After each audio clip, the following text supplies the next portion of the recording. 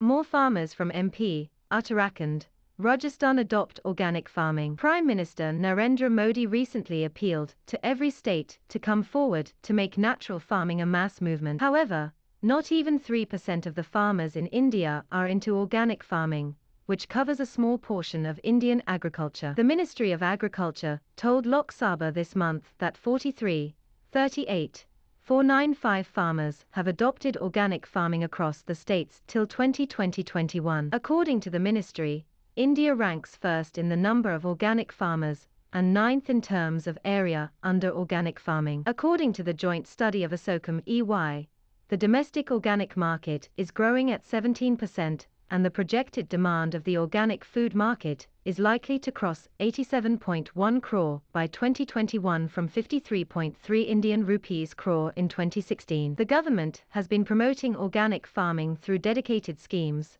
namely Paramparagat Krishi Vikas Yojana and Mission Organic Value Chain Development for North-Eastern Region since 2015-16. Organic farming is considered a sustainable agriculture system, as it excludes the use of synthetic inputs in farming.